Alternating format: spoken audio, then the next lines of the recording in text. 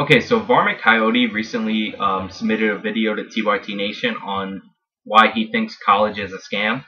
Now, he made a lot of points in the video. I'll link it up in my channel so you can watch it. But one of the points that he made was about cost. So, being TYT University's greatest video submitter of all time, I decided to explain to you why college education costs so much. And it's actually quite simple.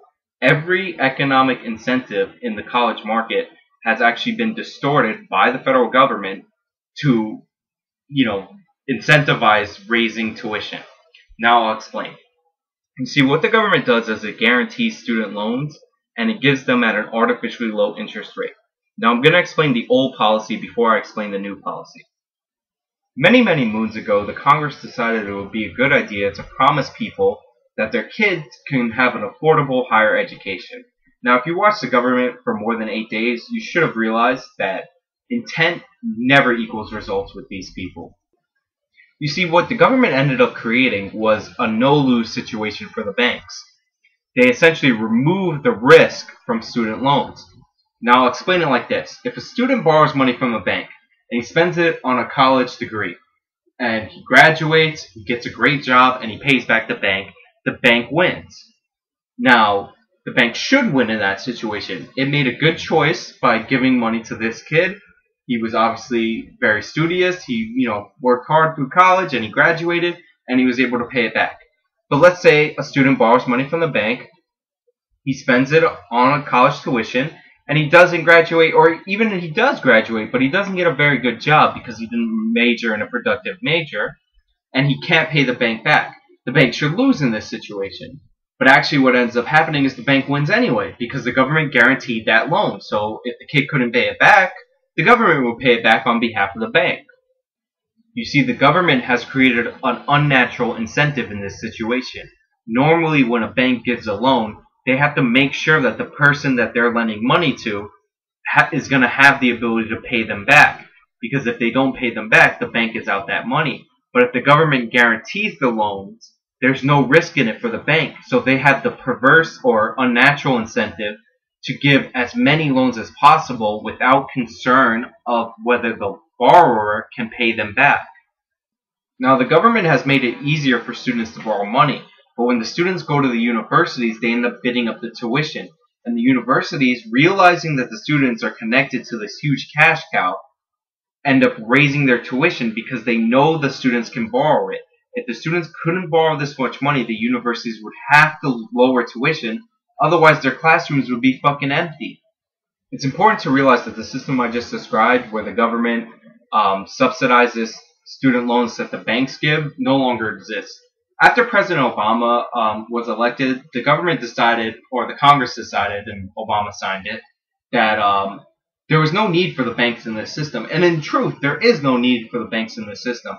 And the federal government began lending money directly to the students at a lower interest rate. Unfortunately, the problems with the old system are the problems with the new system. See, the problems with the old system was the bank didn't care if the students could or couldn't pay off the student loans because they would be reimbursed by the government. Now, the problem with this system is the government has never, ever, fucking ever cared how they spent your tax dollars. So they don't give a shit if you could pay back the loan. So they'll give you as much money as you want to go study the most worthless degree that you want, and the college realizes that you're hooked up directly to the federal government, so they're likely to raise college tuition prices even faster. See, the problem with this system is the government decided that the best way to make college affordable was to subsidize debt. Now, if you subsidize something, basic economics, kids, if you subsidize something, you get more of it.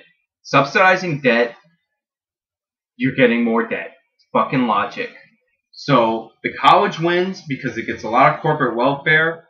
The bank's removed from the equation, but the banks always win in other ways. And the government wins because the politicians who promise you all this shit get reelected even though their policies don't work. Why? Because it's good politics. This is why college is so expensive.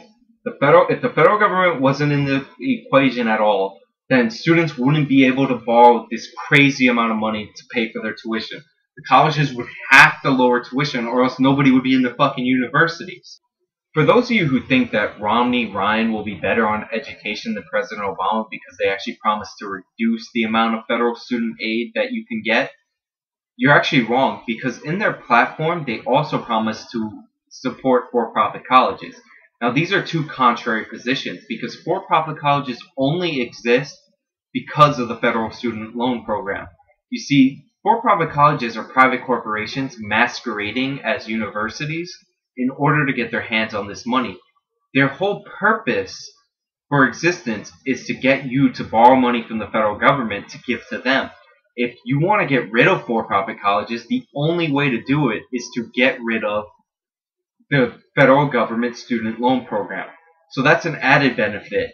You'll lower tuition in the long run.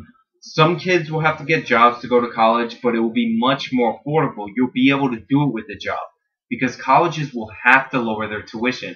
And because for-profit colleges won't be able to trick kids into borrowing money because that program won't exist, they'll go out of business, and we won't have to hear about fucking all these stupid institutes. So that's why college tuition is so expensive. It's also why for-profit colleges exist. Bad government policy.